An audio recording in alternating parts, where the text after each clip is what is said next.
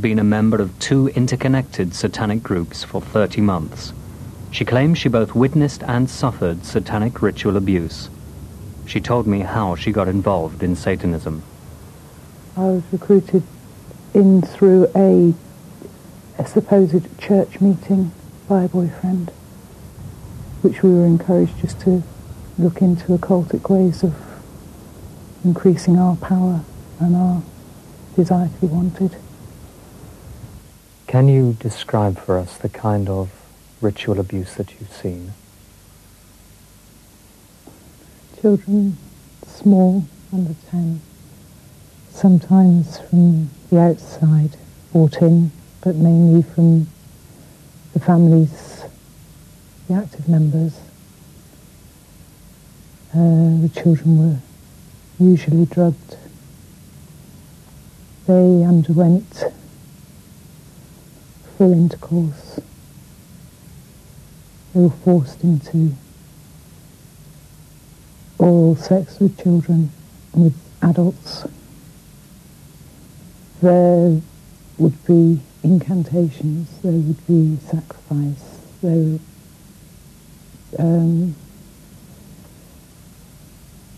would come together in a meeting and actually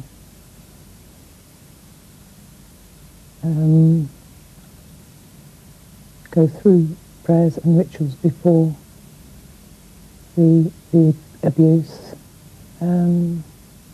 Specific lines were followed each time with the same sort of thing. You talked about incantations. Mm. Are you meaning prayers? I suppose it would be prayers, yes. Who were they praying to? To Satan. Jennifer claims that she was made to take part in the sacrifice of young children, including one of her own. I was breastfeeding her. I was led into the room with her in my arms. My feet were tied so they couldn't actually move, but I was sat down with her at my breast. And she was taken off me.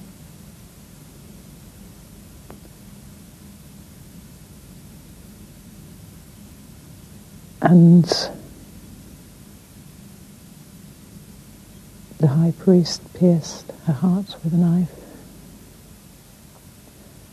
He then made me hold the knife, with him holding my hand, and made me pierce her heart with a knife. She was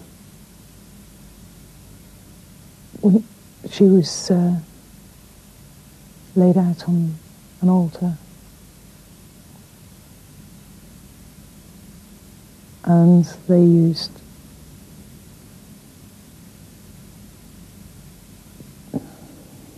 objects, and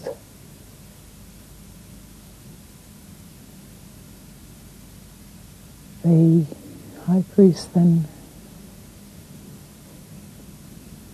abused my child, sexually assaulted my child even though she was dead. And they cut flesh from her and used it as with her blood, in a form of really opposite communion. They passed it round, praying and eating the flesh and drinking the blood. Just one person's account. But what other evidence is there that Satanism exists in Britain today? Well, British satanic literature is readily available, from books to underground magazines. And material is being published today which openly advocates the practice of human sacrifice. Scottish occultist Aleister Crowley's masterwork, Magic in Theory and Practice, has a chapter devoted to the bloody sacrifice, in which he advocates the killing of a male child of perfect innocence and high intelligence. Some modern satanic cults cite Crowley as an inspiration. Homage is paid to Crowley by, amongst others, the Temple of Set, an offshoot of the Church of Satan, and British-based Crowleyite groups such as the Temple of Psychic Youth. But Satanism isn't illegal, and open satanic groups strenuously deny that abuse takes place. The police, too, have generally fought shy of confirming claims of ritual abuse.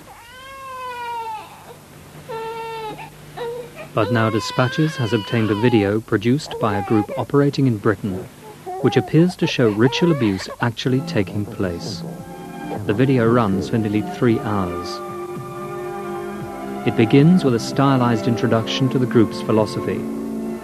It then moves on to record the physical abuse of a young man. He's chained to a wall, whipped, and sprayed with what appears to be coagulant. He's then tied to a bed, injected, and in an apparently drugged state, is carefully and precisely cut with a large knife. Blood is then smeared over his body.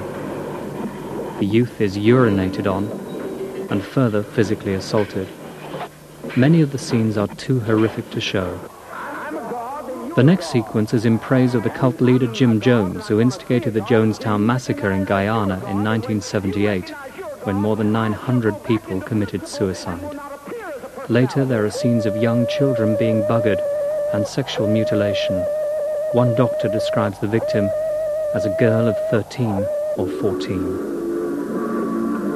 The video was handed to us by a professional carer looking after a young woman who claims to have been involved in the group that made it.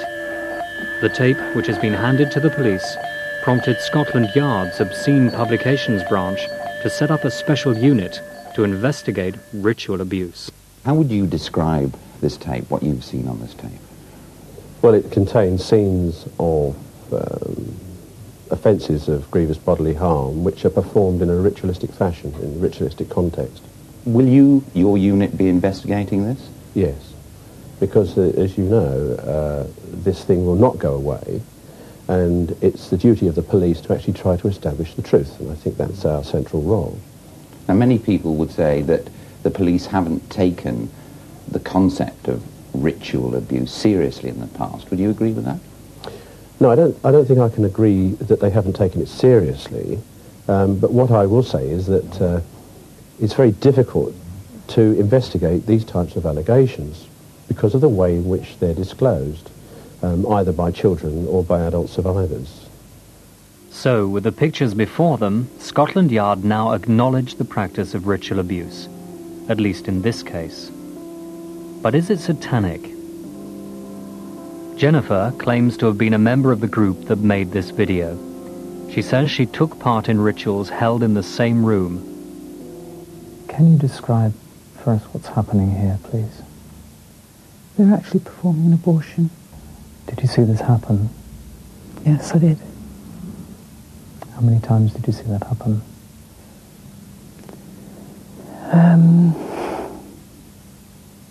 I saw it twice, for certain.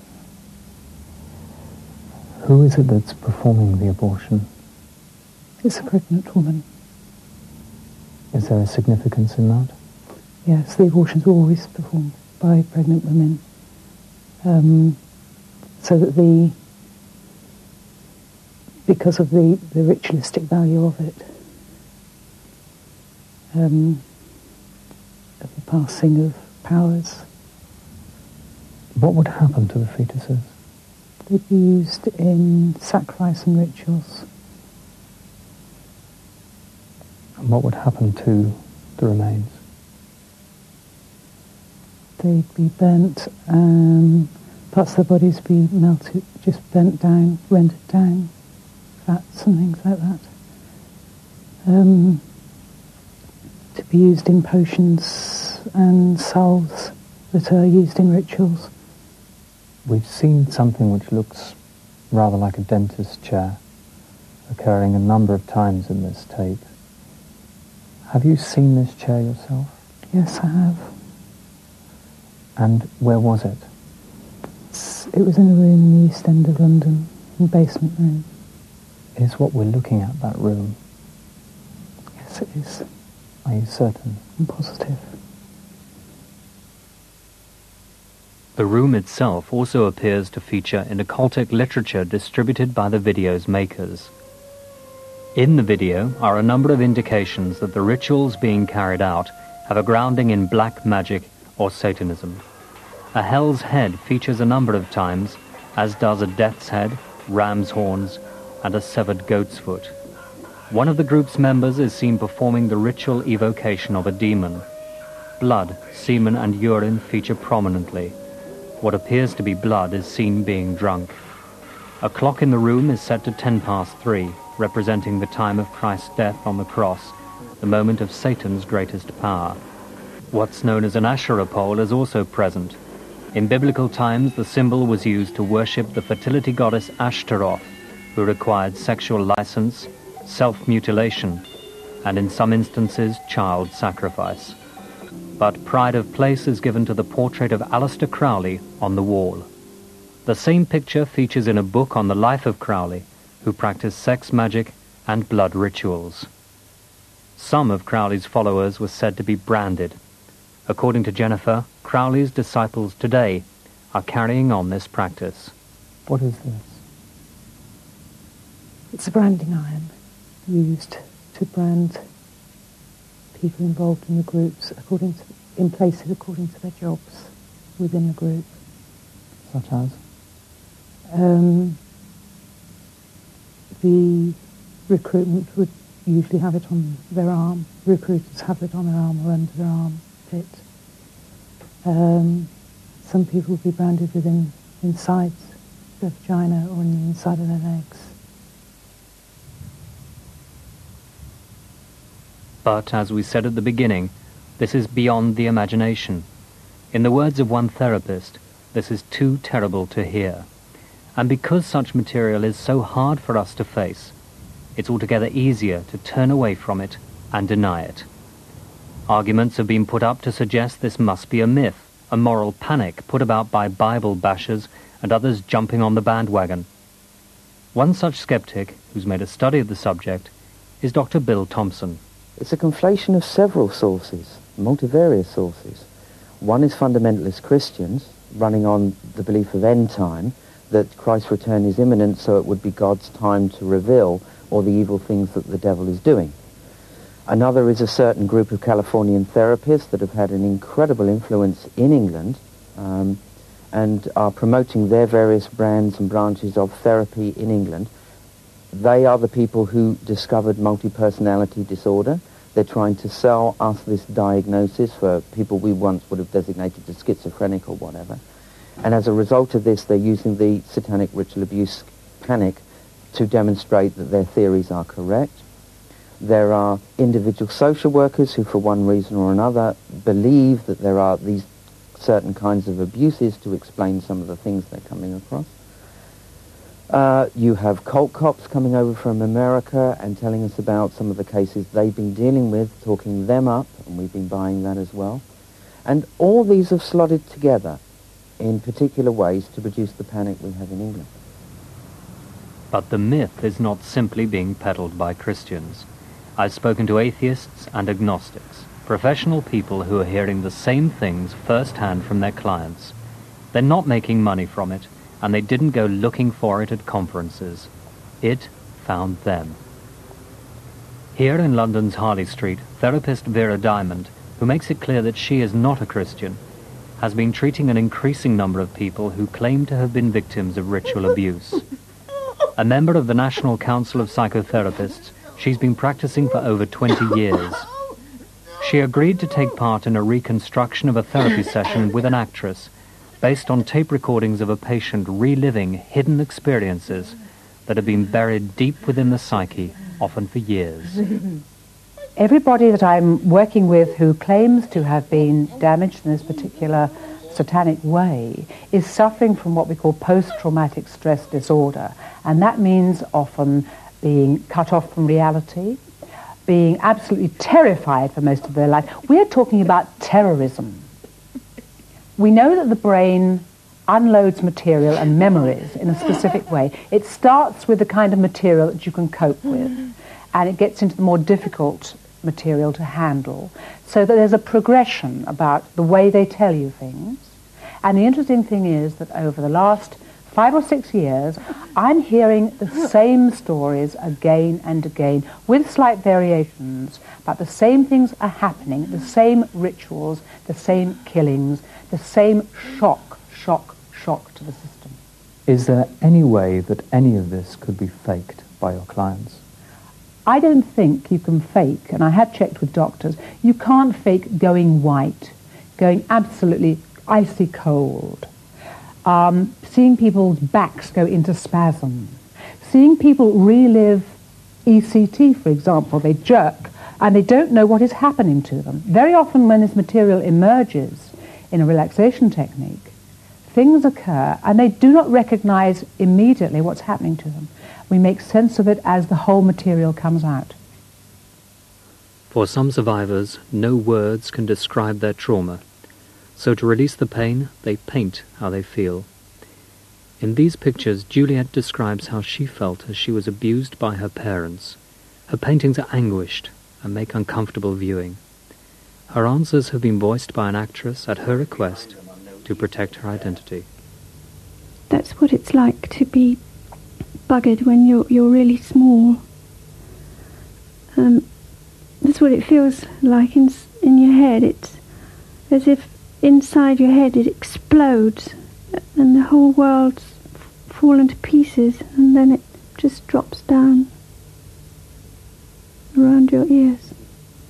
And this is something that you remember, this feeling? I always used to watch my dad's eyes, because whatever his eyes looked like meant whether he was going to do something or not. And it's like I'd always try and fill them with good things. Like, if I could be good, like really good enough, he'd be happy and then he wouldn't do something. And it's like this little child is trapped in this big black eye. And it seems you just get stuck there. And how did he see you as a little child? Something. Just something.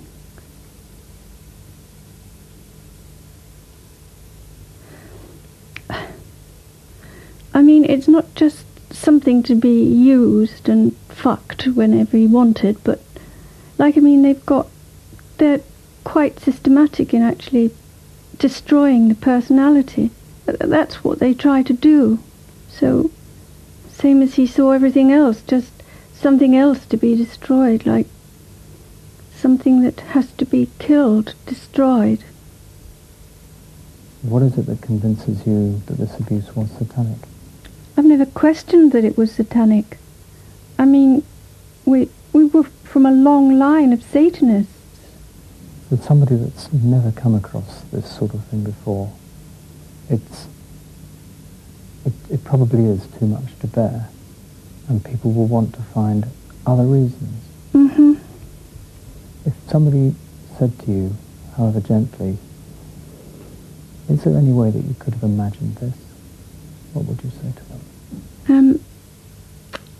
I'd say to them that they don't know the details that I've remembered, because the details I've remembered, I would never have imagined them in a million years. I wouldn't have thought of them as possibilities for things for people to do. But also, even if I had, I wouldn't have been so... While I've been doing my therapy, I haven't been able to work or do anything. And if you're making up stories, you don't have to lie down on your bed for 4 years, in between times, not being able to eat or sleep, and being in physical pain, and being terrified all the time. And away from Harley Street, NHS doctors are now beginning to take seriously the stories they're hearing from survivors. It's consistency and detail that's convincing even atheists like psychiatrist Victor Harris. A truthful testimony tends to be very detailed, not only just the details of the abuse itself, but mundane details, things like everyday conversations, the design of the wallpaper, pictures on the wall, the type of carpets, the design on the candlesticks, all these sorts of things which make the whole picture convincing. And then there's details which I thought would not be known to a layperson, such as what happens to the cornea of the eye when caustic substances are applied. The taste of blood, this sort of thing. There's an emotional response which is appropriate to the content of the disclosures. There's obvious fear, trembling, palpitations. These sort of things couldn't easily be simulated. But at Nottingham University, Professor John Newson is concerned about the lack of hard evidence to back up such dramatic allegations. One of the problems is that there's very little proof to date of the more bizarre allegations which are frequently made, as for instance the sacrifice of children or fetuses which are then supposedly disposed of, and sometimes the locations are given by children or by adults as to where the disposal took place, and having dug the area up and found absolutely nothing at all, it's not surprising if the police, for example, get a little sceptical after a while that they've spent so much time on allegations where there was absolutely no evidence forthcoming. And I think one of the factors to bear in mind is if there are a group of people involved, a whole community of people involved in abusing children, or some whole large group, it only requires one or two people to crack, as it were, under police investigation, to blow the stories wide, as it were, and to pinpoint who was the perpetrator. But very rarely does this seem to be happening. And for that reason alone, I think there are grounds to be sceptical about whether this is very widespread, as is alleged. There is not one case in England where the children have spontaneously told these stories. In all the cases that I've looked at and that other people have looked at, you'll find the following scenario. There is an allegation of possible abuse that proceeds in the normal way. The child will then be picked up by one of the proselytizers, either one of the independent charitable care groups or a group of believing social workers or even policemen involved in a child protection unit. Over a series of weeks and more often months, they are telling different stories as they're interacting with these adults in what is often called by these adults therapy, i.e. the adults have already assumed that the abuse has occurred in the way they believe it has, and they are leading the children to tell those stories. Let's be quite clear about that. No child has ever made a spontaneous allegation. But how is a terrified and traumatized child supposed to produce a legally sound, spontaneous disclosure? And it isn't just children, it's adults too. They're saying substantially the same thing from one end of the country to another, from one country to another. Children are telling the same stories. Children who are too young to read. Children who have no access to video nasties. Children who have no chance of communication with each other, no chances of collusion.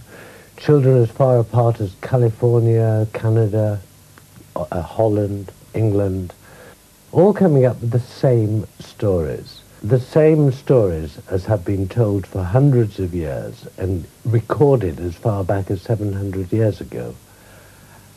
The coincidences are too great. And I think we must believe, I believe, that Satanism as such does exist. Satanic abuse, I think, exists. I don't think it's very common. I think it's rare. But I do think it is there. But what is common is the suggestion that horror movies could be to blame for these allegations. Some claim children's stories of ritual abuse could have been picked up from violent films hired by their parents. Children will describe the sense of touch, taste and smell around, for example, the consumption of feces, the drinking of blood and urine and semen, which could not be got from videos alone. And also the idea that it is fantasy. It seems to me to go beyond the bounds of credibility to suggest that because the children are describing such identical experiences, that there's some kind of collective fantasy going on. So I believe that what the children are recounting in the end are their memories, not the product of fantasy or invention. And there's another problem for those who argue it's all in the mind. Sheila Youngson herself conducted a survey of carers dealing with ritual abuse survivors. 68% said they'd faced threats or intimidation. If those carers had any doubts, they're now convinced this is not fantasy. So where are the court cases? Where is the evidence? The Children's Society estimate that some 98,000 young people, many of them runaways, go missing each year, often in the anonymous centres of our big cities. Some never return. As for the bodies of so-called sacrificial victims, survivors say they've been dumped in acid, cremated, buried in existing graves, and even ground up. If these crimes are being committed, it's by people who make sure they leave no trace. The abusers know how the DNA system works, they know about how forensic science laboratories operate, and a lot of the abuse is in a loving context. There are no marks to find, there are no injuries usually. So it is a myth that we've got to try and get away from, that there is not always medical evidence there. And if there is, it is open to conjecture. In Leeds, the authorities seem to have gone further than most in their willingness to take seriously the accounts they're hearing about satanic ritual abuse. At St. James Hospital, regular meetings are now held between therapists, psychiatrists, and even the police, who elsewhere have often distanced themselves from such allegations. The meetings have been set up to exchange information and to weigh the accounts that are being brought to carers. That as the year went on, as the 2 years went on, I continually thought that I was hearing the worst things. I thought I'd heard the worst thing when the child said that that he was abused in the bath, and that the worst thing was whenever the people who abused him dressed up in costumes like priests' costumes and ghosts' costumes. And yet the worst thing for the child was eating the faeces. And that we got to understand it takes a lot of interviews done in a proper context, and not to be accused of disclosure interviews and getting a child to actually say something, but to give the child time and space. And the judiciary and the police and CPS have got to actually understand that. Because the inference is if the child doesn't tell straight away and then says something later on that in fact the child's lying, making it up, has been intimidated or coerced. And despite society's seeming unwillingness to countenance such allegations, the police here believe they're onto something. In the 80s, they were concerned about child sexual abuse, and professionals working in the field actually had the support of society. But as we've become more experienced and talking to children, and certainly in our force, we've got 8 specialist child abuse units who spend a lot of time talking to children. And I think for the first time we've been able to listen to children talk to us about child sexual abuse. And we are now learning about this further extension of child sexual abuse and the ritualistic elements to it, which do seem fairly bizarre to people who have probably never heard a child discuss child abuse. I think our experience has shown us that something like that does exist, whatever you're going to call it. But we have experience of children and adults talking about very, very bizarre, unusual practices that have these ritualistic elements, the repetitiveness, the symbolism, and that children particularly are talking about that now more and more. There is some danger of a kind of mass hysteria here that can occur when too many people start believing something which might have had some grain of truth in it somewhere, but has become over-elaborated and worried about beyond reason. We still don't know the outcome of a number of cases in this country. The Rochdale case has been dismissed. The Woodford case fell apart because the children's evidence was clearly inadequate. There's the Orkney case. We don't know the outcome of that yet. It's still being endlessly debated, and we don't know whether there was, in fact, any serious group abuse of children going on. But on the whole, the verdicts coming out from legal sources seem to be not guilty or not proven. But in fact there have been convictions where Satanism has been implicated in the abuse. Retired Detective Chief Superintendent David Cole was the officer in charge of the Smith and Hickman case, where young girls were abused by 4 adults. The leader of the group, Malcolm Smith, claimed to possess satanic powers. Yes, that was satanic abuse because quite clearly rituals were involved to induce a pattern of behaviour in the children and to induce fear into the children. Not as I believe is more generally the case, where it is used as an excuse to induce fear into children. So you think that the people involved believed, or he certainly believed? He certainly believed, yet that he had the power of Lucifer. Do you believe from your experience, then, that satanic abuse, ritual abuse, actually exists? Well, I must say that based upon the experience of 2 cases over 34 years connected with the police service, and that experience must indicate to me that it does exist, yes. But how widespread it is, then I wouldn't be prepared to comment because, you know, one bucket of sand doesn't make a desert. Psychiatrists offer another reason for the lack of prosecutions. Survivors can be so traumatized the conscious memory of their abuse is wiped clean. It can take up to 20 years for those memories to resurface. And by that time, the trail is stone cold, as Sue Hutchinson found. One of the reasons was that the abuse happened over 16 years ago, so it's very hard for them not just to find evidence, but put a case together over that length of time. And that is going to be the same for most adult survivors. And secondly, because my abusers were in their late 70s, and that went against us. So there was too big a gap between the abuse and your disclosure of it? Yes. I think a lot of that was not just because it was very difficult, perhaps, for us to talk about it, because there was nobody to listen to us. The police investigate all cases very thoroughly, but there are 2 elements to a case. There is the sexual abuse element, and then there is the ritual element. Now, where the sexual abuse can be substantiated medically, there may be no substantiation for the ritual element. It is important that the credibility of the victim be maintained. And unfortunately, if a victim starts off with a story which is totally credible and can up to a point be proved, and then goes on to an unsubstantiated, incredible story, then the whole case is likely to fold. In Britain, few cases go beyond the civil courts. There's no crime of ritual abuse. But in America, ritual abuse is being outlawed in a growing number of states to try to crack down on offenders. Here, we seem to prefer to shout down those who suggest this may be happening.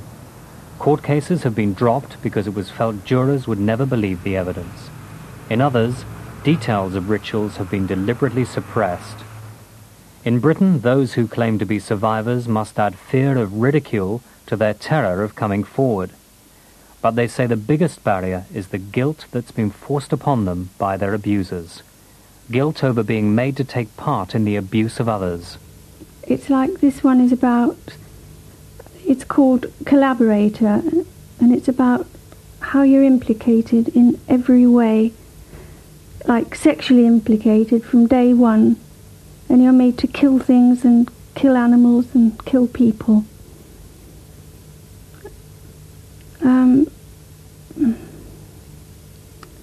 So you just walk around feeling like that. You think that's what you are because that's how they make you feel, because that's what they are. It says here, at the bottom, found at the scene of the crime. Yeah. It says found guilty. Yeah. But they did it to you. Yeah. But that's how they make the child feel. On purpose. It, systematically, they go all out to make you feel that you're that, and that you can never get away from them, and so you'll grow up like them. Have you thought about going to the police about this? Yes, I have. I decided that it was more likely to be me and my family that suffered than anyone else. There was just no way that it would get any further. Why? Because there's too many people who are in top-ranking jobs that can stop it. What do you think would happen to you if you did go to the police? I would be made out either to be absolutely crazy or that I would lose my children.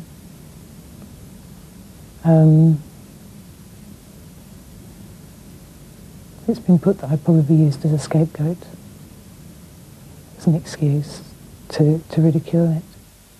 What would it take now for adult survivors to come forward to the police? I think it takes the fact that they have to know they're going to be believed. They also already are doing this. I think it's now the time for all therapists or police or whoever dealing with these survivors to say, yes, we have had cases. That will make more survivors not just have the strength to come forward, but know that they're going to be listened to. Is there any way you could kind of give an amnesty or something like that to people who want to come forward? Well, the police can't actually do that without consent of the Director of Public Prosecutions. But of course there are ways in which we're looking to try and overcome that problem. To actually hear a child talking about smearing faeces all over the wall and killing animals and all sorts of things that we do here in the course of our work is strangely worrying and concerning, and a lot of people will probably think it's easier to ignore it and dismiss it as a fantasy, or children lying, or watching videos, or whatever the excuse is around. But I think that we, certainly in our force, I think we have a duty to listen to children, as long as we remain objective and impartial, and deal with it in a proper, level-headed manner, and just be able to listen. It may be wrong to suggest this is widespread, but how can we continue to see no evil and hear no evil when the prima facie evidence is before our eyes? Until society turns to face and examine such material, however painful that might be, we cannot begin to help those who claim to be its victims.